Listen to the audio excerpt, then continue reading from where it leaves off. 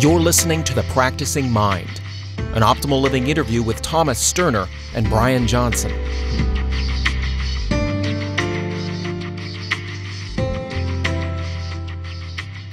Hi, this is Brian. Welcome back to the Optimal Living interview series. Today I'm thrilled to be chatting with Tom Sterner, who wrote the great book, The Practicing Mind, subtitle Bringing Discipline and Focus into Your Life.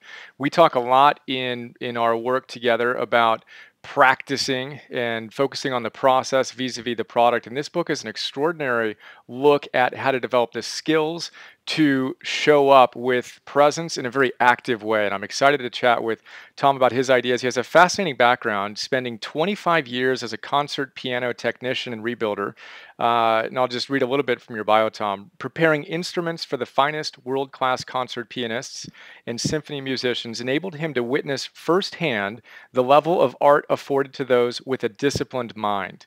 An accomplished musician himself, Tom lives in Delaware, happily engaged to composing music, writing inspirational self-help books, and publishing audiobooks through Mountain Sage Publishing. Tom, loved your book, as we've discussed, and I appreciate you taking the time to chat today.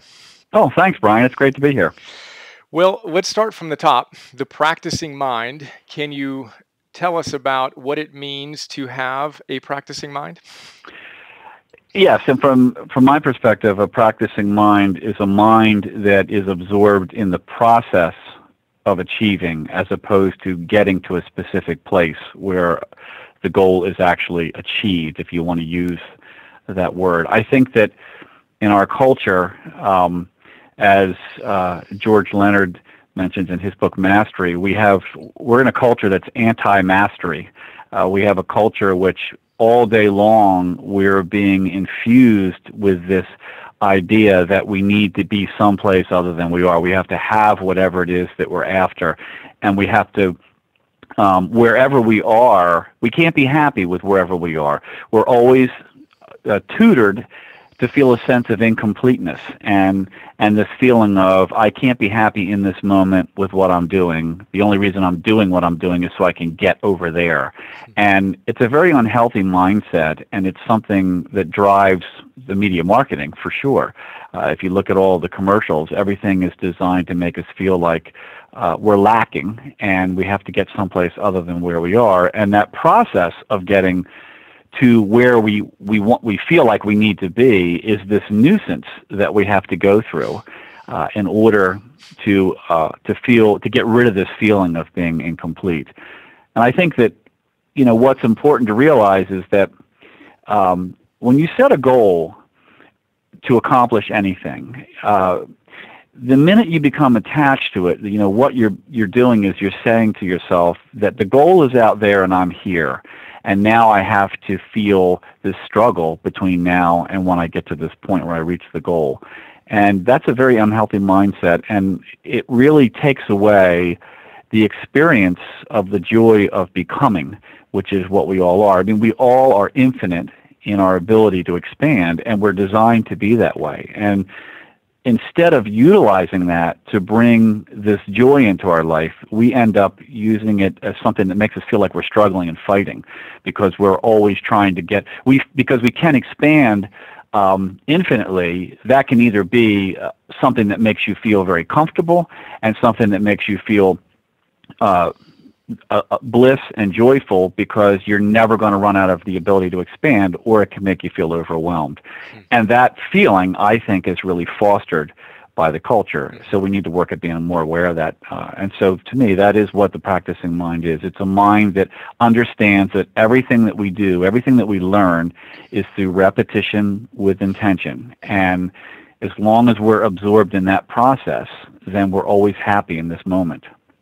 I love it, and I love your connection to George Leonard's Mastery. I love his description of society is in an all-out war, he says, right, against mastery. Everything is a constant climax. I love the way he describes that. Yes. You watch a commercial, and literally a split second, they're at work, tearing off the suits and heading to the beach, and he says it's not the content that's so bad, it's the tone, the feeling tone, where there's never any plateau, right? It's all one climax after another. That's true. And the thing is that all of the things that we achieve instantly have a very short shelf life for gratification. When we look back in our life, the things that we work at over time, it's actually that process is what gives us a sense of accomplishment. Anything that's very easy doesn't give us that sense of accomplishment. And I think the problem for us is that we're not paying attention to that. We can look at back through our lives, and there's always been stuff that we had to have, whether it was the first car, the prom dress, the job, whatever it is, it doesn't matter. And we always have this feeling of, once I get that, then everything's going to be great. But we get that, and that feeling doesn't go away. It just moves to the next thing. And I think we're not being taught to pay attention to that and to see that that's a paradigm that needs to be busted. It's a paradigm that doesn't work, and it's been proven that it doesn't work over and over again. And we need to start becoming more aware of that so that we can break out of that and see this joy in the process. A side note, Brian, that's kind of humorous, or at least intriguing to me, was that when the Practicing Mind, I got contacted by a Japanese publishing company that wanted to translate the Practicing Mind into Japanese. And what they said to me was that, because a lot of what's in the Practicing Mind it's based in sports psychology and peak performance, but really also in Zen mind and a lot of Eastern thought. And what they said to me was, the reason they wanted to translate the book into Japanese was because even though the ideas were the core fundamentals of the Japanese society, they had become so westernized that they wanted to get back to that, but they needed to hear it from a Western perspective because they didn't relate to the Eastern perspective anymore. I just thought that was fascinating. Yeah, that is cool. Well, let's talk about some of those aspects and how we can apply them to our lives today. I'd love to hear your thoughts on the observer.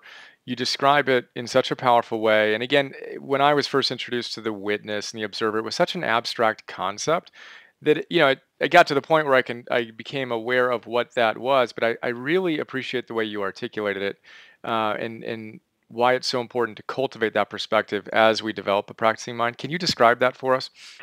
Yes, the observer really is closely related to what I call in the book self-awareness. I mean, self-awareness is that I am not my thoughts. I am the one that experiences my thoughts. And some of those thoughts I generate, and some of those thoughts are just randomly generated by my mind. And I think it's important for people to understand that your mind is a thought machine. That's what it was designed to do, and it's a problem solver, and it's the reason we don't live in caves, because it's always looking for a bone to chew on. It's always looking for something to solve, and if you don't give it something, and this is one of the things that's talked about greatly in sports psychology, if you don't give it something to think about, it'll go out and find something on its own. So as you talked about, I know you've talked about meditation. Meditation is the one thing that cultivates the observer, because through the process of observing your thoughts, you become very separated from your thoughts, and it's something that you can't stop from happening, and you don't have to try to make it happen, and it really doesn't matter whether you try or not. It's going to happen anyway, as just as a natural result of meditation. I should say that in the context of this discussion, we're really talking about either a breath-based meditation where you sit quietly and watch your body breathe. We could go into that more if you wanted, or I think you've probably done that on other shows, or a mantra-based meditation, which personally I think for Western people many times is easier because it gives your mind a little bit of a bone to chew on by saying a short phrase, 2 or 3 words. The phrase itself, from my perspective, doesn't really matter. But by doing that, what happens is that when you sit down and you sit quietly, and I say those two because, though guided meditations have many positive values, the problem with them in this situation is that they're asking you to think, and they're saying, visualize this, and now do this, and now do this, and so your mind has to think to do that, which is generating thoughts, and that's exactly what we don't want to have happen when we're trying to become more of the observer. And as you meditate, what happens is you sit down, and anybody that's ever meditated knows it only takes 30 to 60 seconds or so. You're watching your breath, and the next thing your mind says is, this is boring, it's too easy to do, I want to go over here, and then it just takes off over there, and it always takes you with it, and usually you don't know it's done that. You can get to 30 to 60 seconds? More like 3 to 7. Kidding. Yeah. Well, and so then after that happens, you will reach a point where you will wake up, your observer will wake up and say, "Hey, wait a minute! You're not doing what you said you were going to do. You're not watching your breath. You're not saying your mantra. You're down at the hardware store. So get back to watching your breath." And then you'll pull yourself back, and this is just a cycle that repeats and repeats and repeats. And there are, I tell people that there's no such thing as a bad meditation. Many people get frustrated when they try to meditate because, once again, they're not thinking about the process of meditation. They're thinking, I'm going to master meditation. And my analogy of that is you have to look at meditation and all of this practicing mind stuff that we're talking about. It's like exercise. You don't master exercise. It's just exercise is a part of a healthy lifestyle. So you don't get to a point in exercising where where you say, you know what, I've gotten it, so I don't need to exercise for the rest of my life. It doesn't work that way. Exercise is just a part of maintenance for your physical body. And this is a part of maintenance and expansion, for your spiritual side and your mental side. So it's very important that you do this and that you understand that there will be days when your observer will be more upfront and will be more, will have more power. And there will be other days where it's more in the background. But as my jazz piano teacher used to say to me, the reason you practice is so that on your worst day, your playing is acceptable. So in this situation here, the reason we meditate every day, even when it's a difficult day, is because we're raising that level of how upfront our observer is on any given day. So if we can do that, then what happens is, we give ourselves, anytime the observer is in control, then we have the privilege of choice. If the observer is not in control, then we're basically just reacting to the thoughts that our mind is generating and the emotional responses that come with those thoughts. And that's really what we're after. We're after gaining the privilege of choice in how we process our day. Which requires the awareness, which requires the true self and that observer perspective. So much in there. I want to rewind a little bit to the earlier part where you described the difference between kind of a breath-based or mantra-based meditation and a guided meditation, because this is a point I bring to the work I do on meditation, where I think those things are great to elicit the relaxation response and to, support the immune system, etc. But when we want to cultivate the true observer perspective, it's as if we're bringing that observer version of us to the gym, which requires us to not be passive, but to be actively engaged in focusing on the mantra, right? Correct. Yeah. So I love that. Yeah, and what you're doing is you're strengthening your willpower, but basically, in terms of your ability to stay focused on your breath or your mantra. You're raising your awareness of what will happen is you will begin to catch your mind as it takes off with less effort and sooner in the cycle. And I have told people that when they say, "Well, I had a bad at meditation," and I say, "Why is that?" Because I'm always chasing my mind. Well, actually, that could be argued that that's a good meditation because it's more repetitions. What it means is that you're aware that your mind is taking off. If you said I meditated for a half an hour and my mind only went away one time, well, no, that's not the case. You just weren't aware of it. So the point is that every time you catch yourself, when your mind takes off, every time you catch yourself, that's the observer opening its eyes. And it's in that instance, that's where the juice is. That's where you expand, is in that little blip of a second there where you go, oh, I'm not watching my breath. I've just woken up. And the observer has come to the front. And then you pull yourself back in. And once again, the observer, I think every one of those repetitions strengthens the observer within you. And that's really what we're after. That's such a cool reframe. So not only do we not want to judge our meditations, period, but if we're going to, we at least want to do so rationally and realize that if skills are developed through repetition, then what we may perceive to be our worst meditation may in fact be our best because we chased it around. It's as if we just had a good interval training workout on the track, right? Absolutely. Absolutely. And it's just a matter of interpretation. But that comes from, we're back into that anti-mastery thing. See, it's like, well, if I'm chasing my mind a lot, then I'm not good at this. No, that isn't the case at all. The best monks in the world that sit there for 8 hours, they're doing the same thing. This is the process. It's the relationship of the mind and the observer. It's the thing that goes back and forth. The problem is that for most people, the mind is in control 98% of the time, and because of that, they have no observer. Their observer is just way in the background, and they're just reacting to the thoughts that their mind is having. And the irony is that the more your observer becomes aware, the more your observer is aware of when it's not aware. And so that's the paradox. And so, but I think that's done we're designed that way on purpose, because we need to be able to separate from that judgment process. And we can't do that. Initially, we tend to be very judgmental, but as our observer becomes more in front, then we're able to, it doesn't bother us as much as when we become more aware that our mind is taking off, because we're at the same time aware that we are in a process of changing that.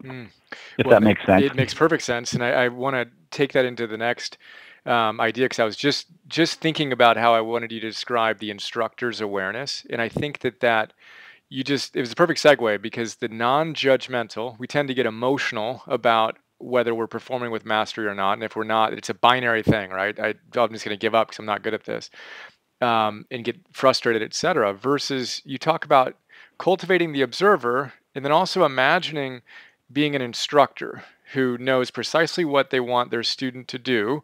And when they don't do it, they don't get emotional about it. They just guide them back to the process. Can you talk to us about that? Yes, I think, that's how I learned that with myself as I was going through all of this stuff. I was trying to develop a mind that was more analytical and less judgmental, because I realized that the judgmental portion really had nothing to do with moving forward. And there's a microsecond, when you make a judgment, there's a microsecond before that where you've analyzed. You can't judge anything you haven't analyzed. And then as soon as you analyze it, it immediately drops into this centrifuge, where it's spun out, and you're comparing it to other things that have happened in your life, and then you're deciding this is good, this is bad, this makes me happy, this makes me sad. And there's all these things that go on, and there's these emotional responses from that. And none of that has anything to do with accomplishing your goal, moving forward with your skill development, whatever it is that you're trying to do.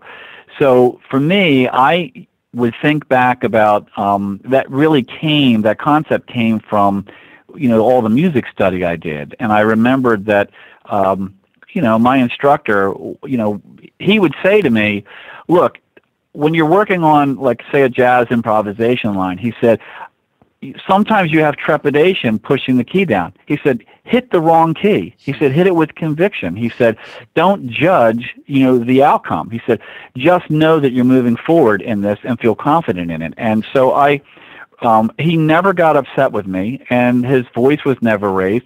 And what he did show was excitement for me staying in the process. If he could see if I practiced, and if I practiced, it didn't matter if I played the part really well. It was the fact that I had practiced really well that he got excited about. So I think that this is one of the things that we have to do with ourselves is, once again, we have a tendency, why do we judge ourselves, and get emotional about this stuff? Well, we're back to the, we don't want to be in this plateau thing. We think we should be here all the time. And an interesting thing about that perspective is a story that I've told many times is I had someone that I was coaching, and they called up, and they had changed jobs in midlife. And this person wanted to do something completely unrelated to what she had been doing for years. So I asked her what the problem was, and she said, well, I've been learning this new skill for 6 months, and I'm not as good as I should be. And I said, well, how good should you be? And there was just this silence. And she said, well, I don't really know. And I said, well, if you don't know how good you should be, how do you know you're not better than you should be for somebody who's been in it for 6 months? And again, there was this silence. She said, well, I never really thought of it like that. I said, well, let me ask you this.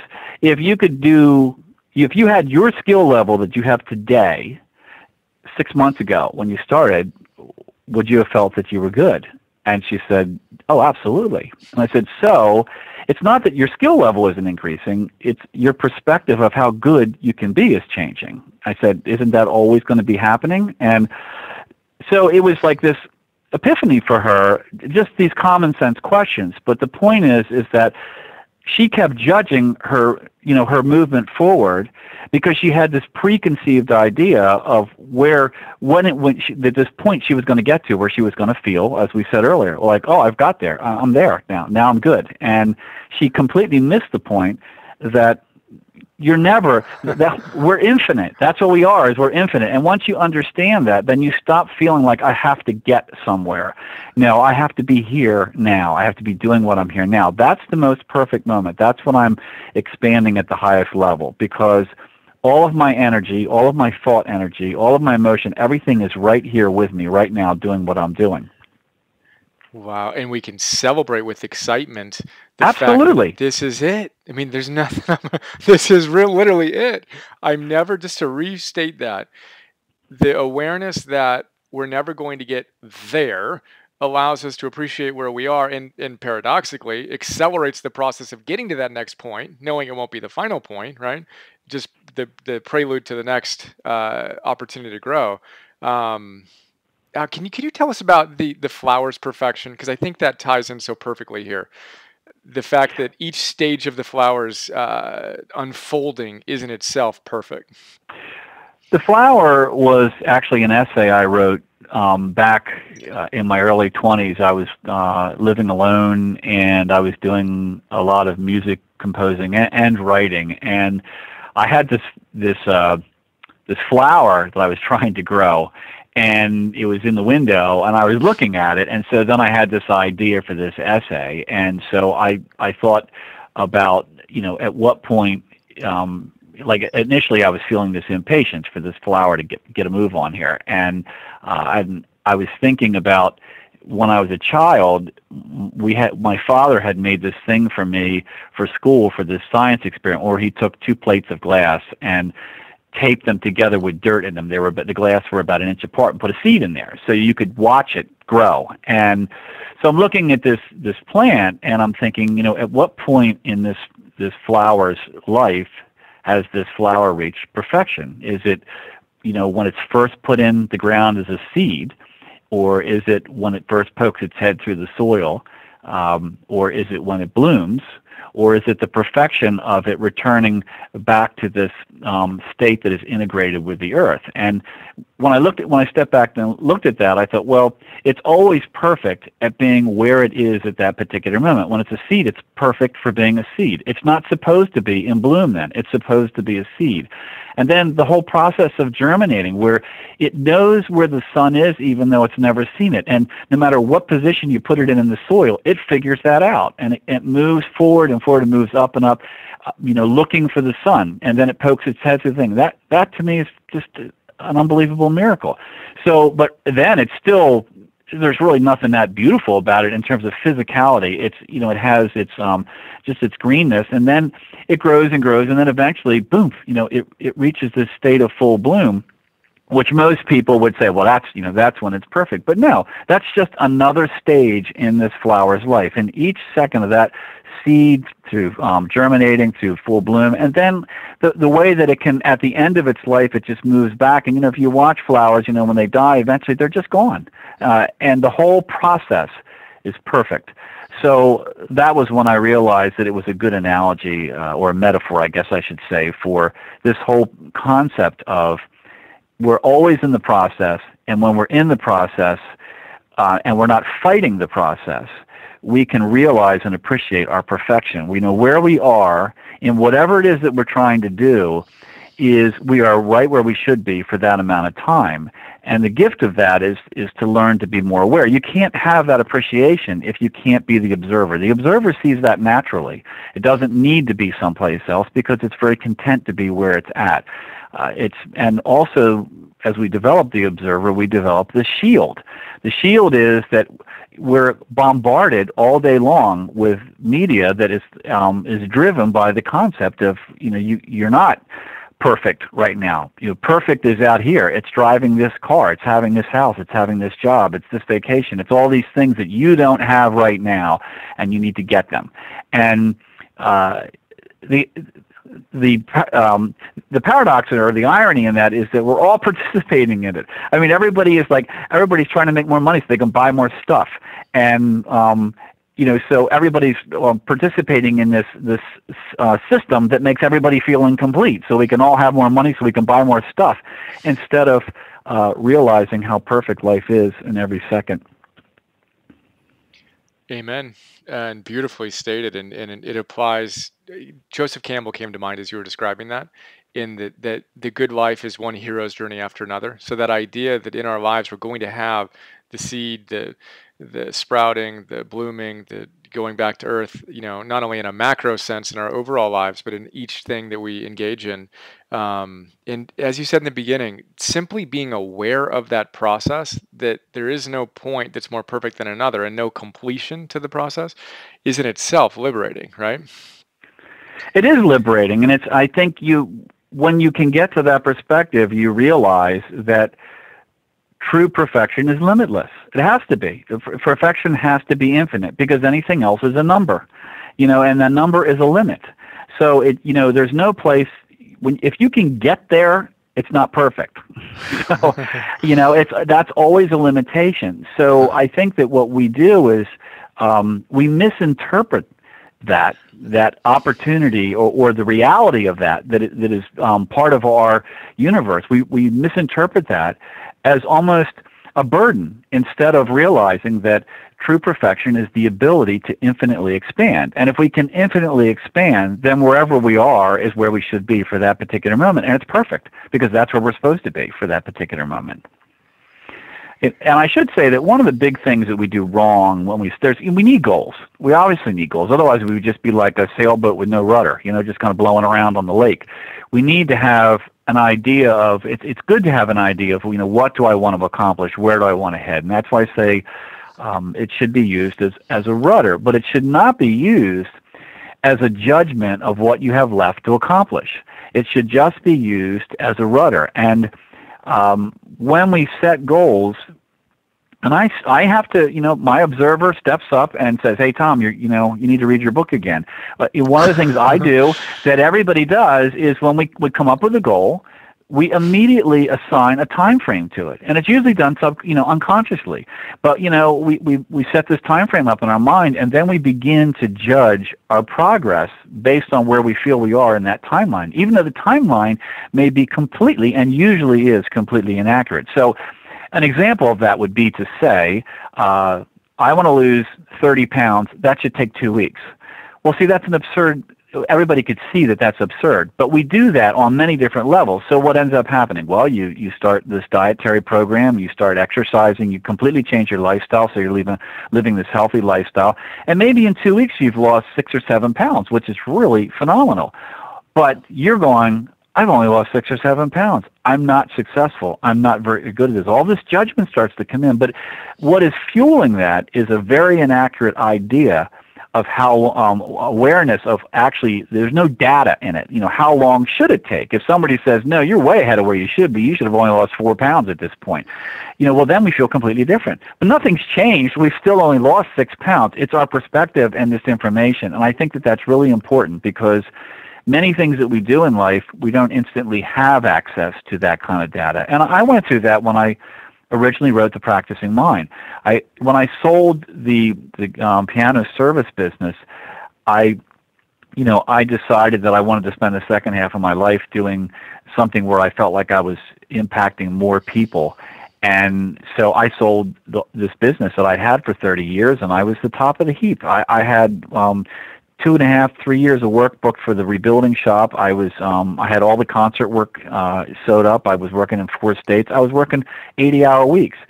And I walked away from that, and I thought, I'm going to write this book. And I wrote it. And I thought, well, let me see. I'll write the book. I'll get a website, and everybody will come, and life will be great. And that didn't happen. I wrote the book, and I got the website, but nobody knew who I was, and nobody knew what the book was about. And I would sell 2 books a week, and I thought, this is not good, because I'm going through my money. And eventually I ended up actually going back into the concert industry and working as a roadie at times just to bring cash flow. And I had kids that were going into college and stuff, and I had to make money. And it eventually, eventually it got bigger and bigger and bigger, and then it got taken over by a major publisher, and then it got a second edition published. And as you and I were talking before the broadcast, and now it's in like 7 languages, and it's still getting bigger and bigger. But it's right where it's supposed to be. But I had this preconceived idea that, well, it should take, 6 months at the most. And it was totally unrealistic. And even though the book was moving and it was the flower, it was perfect at being where it should be at that particular time, I was judging that and creating all this emotion inside of myself. And so I've had to review this stuff, believe me. It's and that's the thing, too, I should say, is that if you get into this and you say, you know what, when I'm good at the practicing mind, then I'm going to be happy. You're right back in the thing that we're trying to get away from. If you go, no, I'm aware that I can expand infinitely, and I'm going to work at being in the process. And some days I'll be better at it than others. And as long as I'm aware and I keep pulling myself back, then it's perfect practice, and I have the practicing mind. So much in there as well. And I love there's kind of unrealistic expectations and how easily we can slip into that. And I love your humility of, it's time to reread the book, Tom. Yeah. So talk to us about as we look at the relationship between goals and process, right? And obviously we need to set goals. I had a similar conversation with Tom Morris, a kind of public philosopher who taught at Notre Dame, and he talked about Aristotle and being teleological, and we need that target.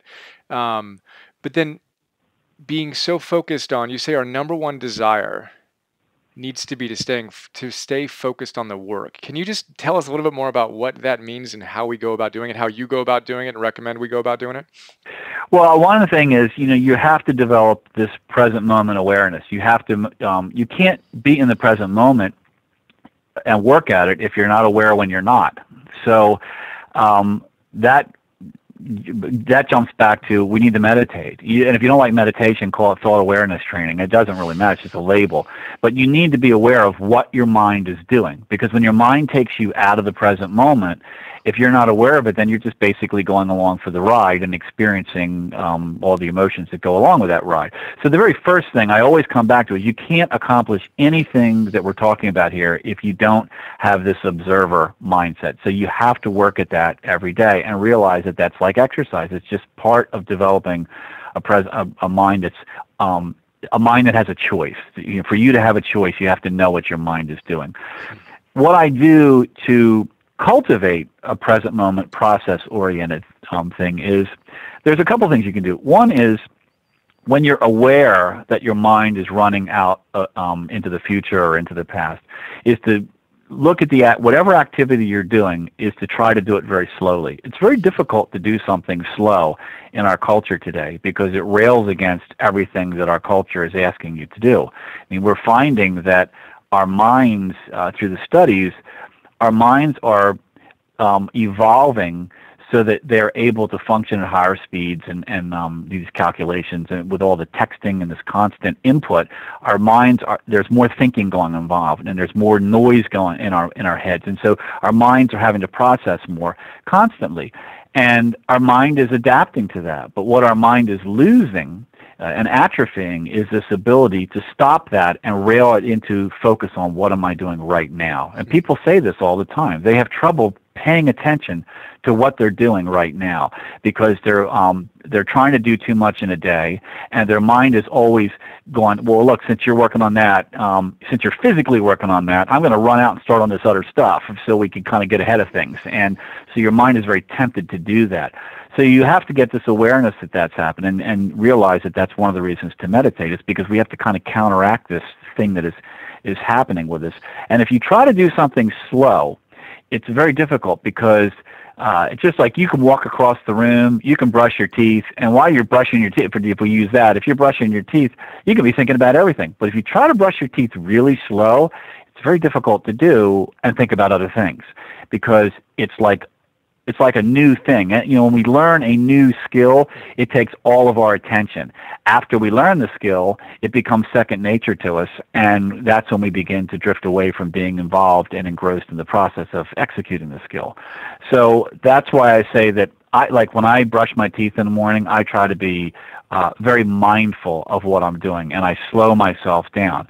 If I find I'm, making a sandwich in the kitchen and I'm not paying attention to what I'm doing, and I catch myself, then I will make myself be very deliberate. Like when I take the mayonnaise out of the refrigerator and I walk over and set it on the counter very slowly, and I will turn the lid very slowly, and I will put the lid on the counter in just such a way, and very deliberate when I take the knife and how much mayonnaise I put on there and how I spread it on the bread so that it's very evenly. It's not being obsessive. It's saying to my mind, no, I'm in control, and we're going to be back in the present moment here. So slowness to me is a very helpful tool, and you have access to it all the time.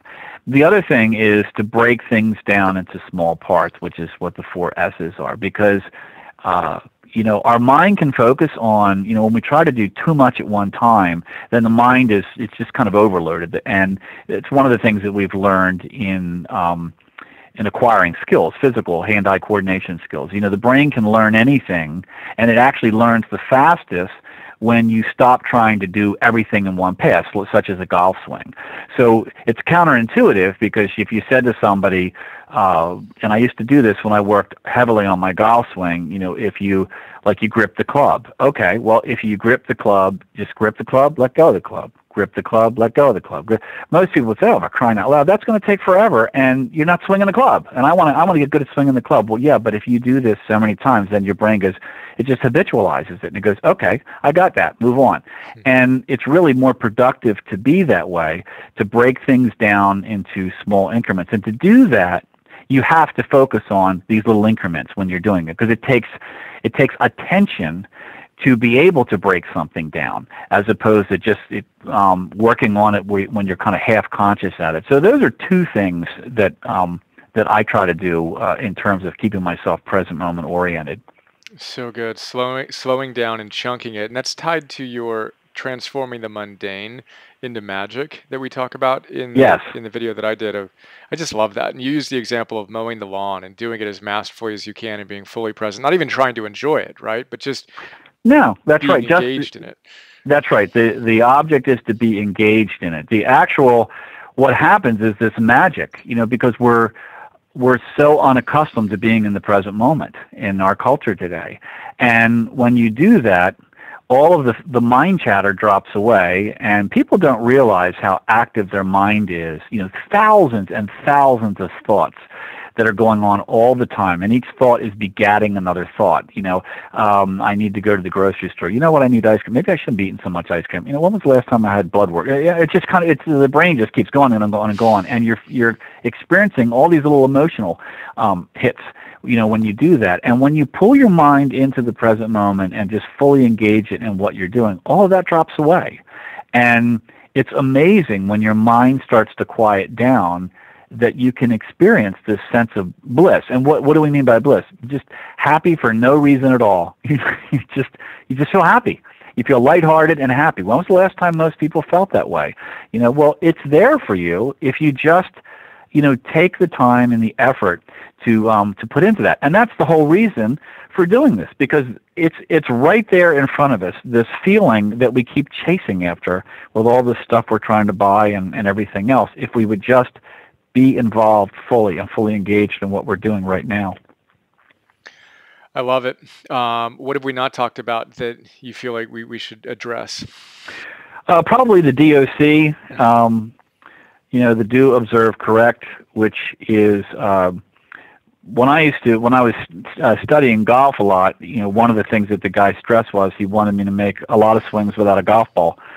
And the reason was because you become very distracted by the flight of the ball. So, you step up and you say, well, I'm going to practice taking the club back like this. And then what happens is you go, okay, and you do that and you hit the ball and the ball goes off to the right. And you go, well, why did that happen? Well, now you're starting to try to correct that instead of doing this process of taking the club away and habitualizing, that particular behavior. So I always use the analogy of a guy shooting foul shots, because I think it's very easy for people to visualize that. So the guy steps up to the foul line, he looks at the hoop, putting the ball through the hoop is what he's trying to accomplish. That's his goal. And so the goal feeds back to him. He gets his brain's getting all this data, and he does this shot. Now, he doesn't sit there and think about cock my wrist this way and do all that. He just lets the target feed back at him. He takes the shot, and that's the do part. And then he observes the shot unfold. He watches the ball go towards the hoop, and then he looks to see what it does as part of his observation. It goes through the hoop. It's too soft, too hard, too left, too right, and then he corrects and he does it again. That's perfect practice in motion, and it's perfect just the same for that as it is if you've got a behavior in yourself that you want to change, or say there's a reaction to a certain person or a certain situation that you want to change. It's the same thing. The first thing you have to do is you have to know what's your target. Well, when this person comes in and is annoying, I want to be separate and I want to be my observer, and I don't want that person to have that power over me. All right, well, now you set up your goal. When that person comes in, you don't let them annoy you, and then you observe how you're reacting to them, and then you make corrections.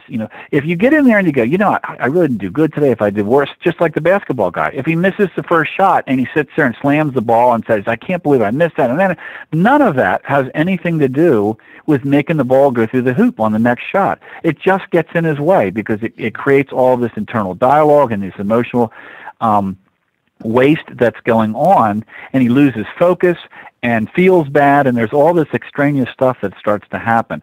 So I tell people, it's very important to understand with everything that you're trying to do. A meditation practice. I want to meditate every day. Okay, so you meditate 4 days, and then you just really had a bad day at work, or something's really troubling you, and I just can't bring myself to meditate. Well, actually, that would be the best time to meditate. But if you miss the meditation, you don't beat yourself up on it. You just observe. I missed the meditation. I bring myself back to it.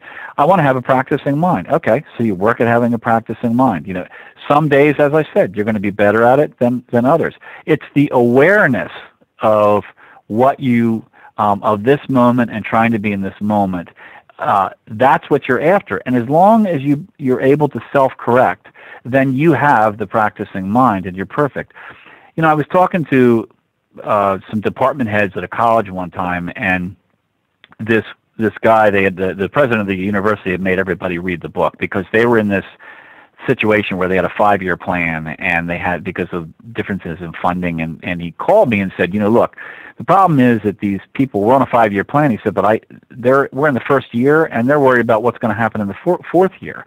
He said, so I'd like you to come and talk to the people about applying this stuff. Well, in the Q&A session afterwards, this guy spoke up and he said, I've been married for many years, and I had my wife and I, there was always a problem with me paying attention to her when she was talking to me. And of course, that got snickers out of everybody. And he said, but seriously, he said, I just was not attentive and engaged in our conversations. And he said, so after I read your book, he said, I started really becoming engaged in the conversations, and I thought, this is really cool. I'm actually doing this, and this is completely different than the way I used to be. And he said, but then one day we're riding in the car, and she mentions this professor at this university, and he said, of Kentucky, this was down in Kentucky, and he said, that jolted my mind into this professor over there at the University of Kentucky that I needed to talk to, and I started composing this email in my head, and he said, I don't know, maybe 60 seconds went by, and I woke up and realized, I don't know what she just said for the last 60 seconds. He said, and I brought myself back to the conversation. He said, but it looks like I'm not very good at this. And I said, you're really missing the big picture here. You've become self-correcting. For years, you weren't paying attention. And when you weren't paying attention, you weren't even aware that you weren't paying attention.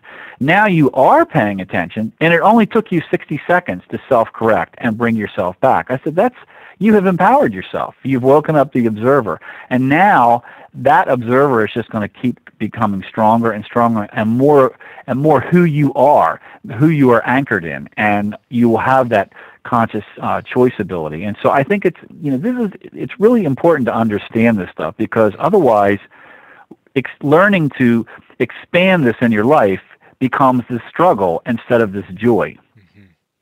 I love it. I just had this awareness as you were describing that the verb practicing is a very active word.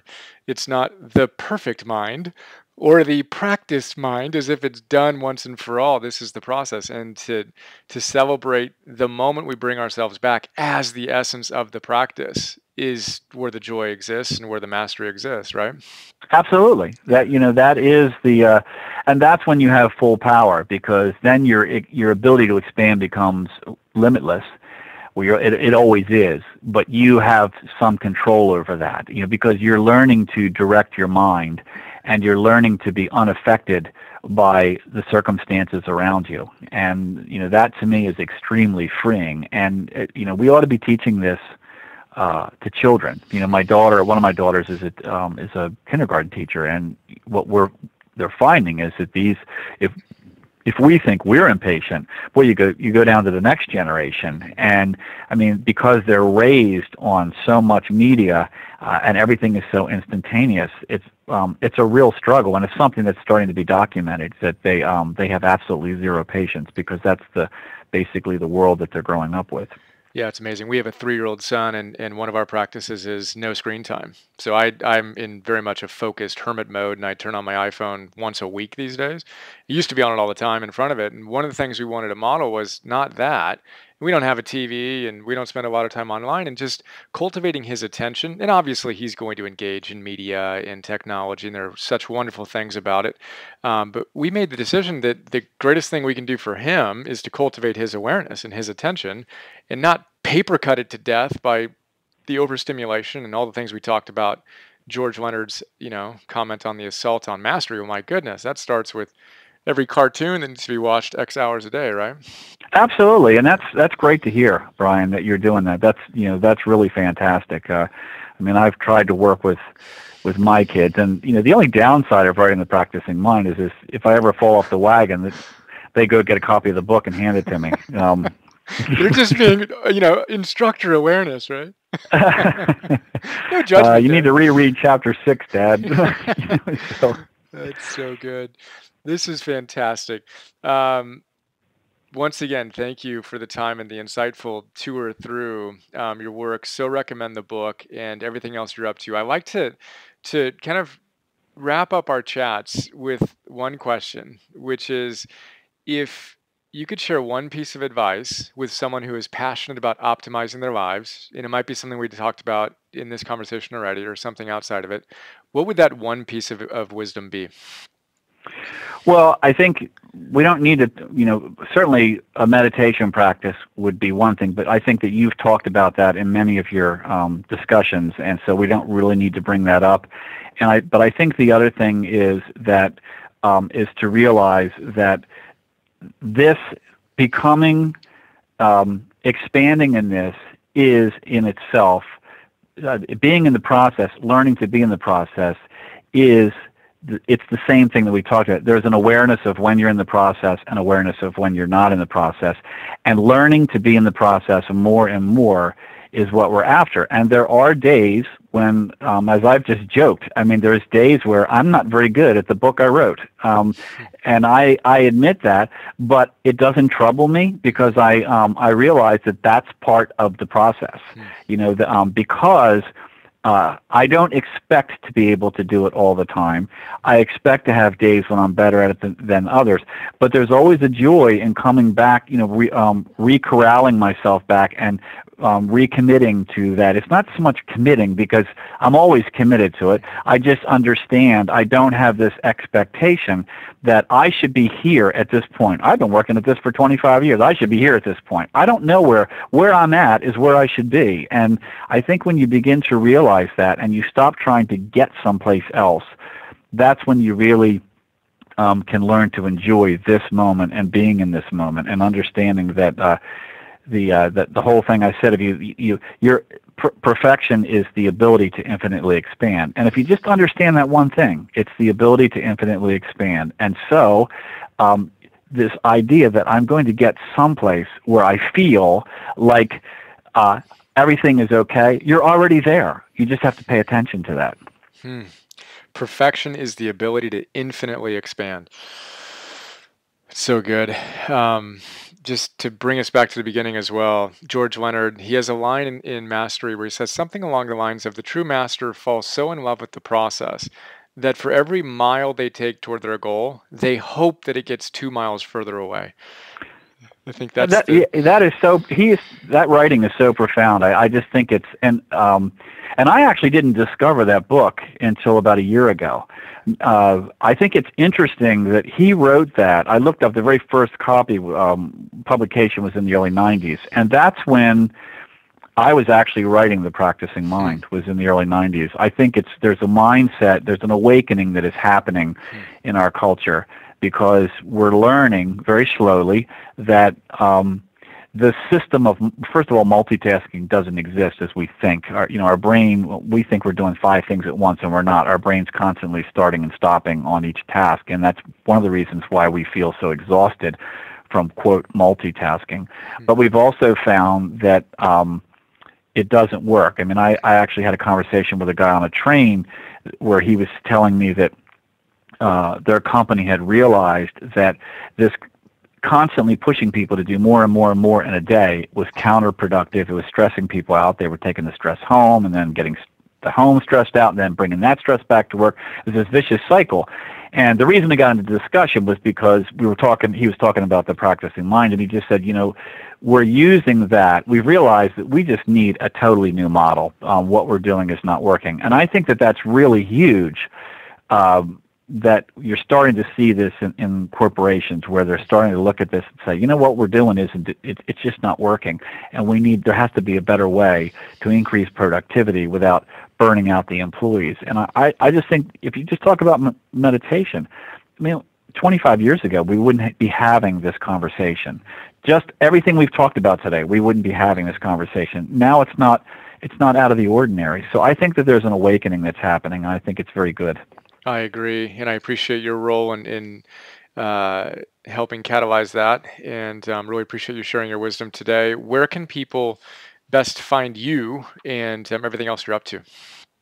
Well, they can find right now is an exciting time, because the practicingmind.com has been up for years. But I founded the Practicing Mind Institute the end of last year, and we have been working for all of this year on the concepts that are going to be in it, and we've gotten a little bit behind due to circumstances that weren't in my control. But the site, the Practicing Mind Institute site, will be launching, I'm sure before the end of October. And there will be all sorts of neat stuff. I mean, I'm going to have some online courses for different areas. The first one to be released will be for musicians, just because that one was the easiest for me to do. But there'll be online courses for other things. But there's also going to be a membership thing where people can join that, and we'll be having this type of a discussion, but they'll be more direct. There'll be video discussions, but I'll have people will be writing questions and stuff like that to me, and then we'll just basically be answering them on a weekly basis. And plus, I had, as I mentioned to you early on, I had a radio show. I handpicked the best shows from that, which have been in archives for a few years now, and they're going to have access to all those recordings. There's going to be a whole bunch of stuff, but the practicingmindinstitute.com is going to be live very shortly, and that will be great. But like I said, the people can always email me, Tom at the Practicing Mind, or just go on the Practicing Mind site and fill out the contact form, and I read every email that comes in. That's great. So the practicingmind.com and then the practicingmindinstitute.com coming soon. But if you can go to the site, and I imagine you have a newsletter they can sign up for and get notified when the new site comes out. Yes, they have. There's a newsletter. If you get the newsletter, you can get a free the first chapter download of the book. You can also get one of the radio shows I dialogued with another person specifically about different types of meditation, how they're done, and all that sort of stuff. You get that free download. What will be coming on the Practicing Mind Institute site will be, I took like the top questions that are usually asked me in interviews, and I did a talk back on them, and you'll be able to get that as a free download too. So there's a number of things that will be up very shortly. Sounds fantastic, and sounds like you're at perfect progress, exactly where you should be. I am, Brian. That's right. I am. Everything is as it should be. So, but that's another thing. I mean, that was another situation where this website was supposed to be up by the the second week of June at the very latest. And, stuff happened with the development team, where they had some health problems with the family and stuff like that. And it just, things got behind. And, you have to be able to say, I can sit there and say, I can become all stressed out over it. And, well, this should be here. We should be here at this point, and blah, blah, blah, blah, blah. And none of that has anything to do with the reality of the moment. And everything is where it's supposed to be. And there have been some things that have come out of that the longer time that would not have happened if things had gone, quote, according to schedule. So everything is on schedule. It just, we get these preconceived ideas of what the schedule is. And then we begin to judge our progress against that. So I'm constantly I don't want to say relearning because I already know it, but I'm reminding myself of this. And every time I do, I always have this feeling of relief, like, yep, this stuff works. Sounds like you're practicing it. I am practicing it. Repetition with intention. It's so good. True perfection, the ability to infinitely expand. Tom, I appreciate you. Thank you so much. Oh, thank you, Brian. We hope you enjoyed this Optimal Living interview. Please visit brianjohnson.me for more.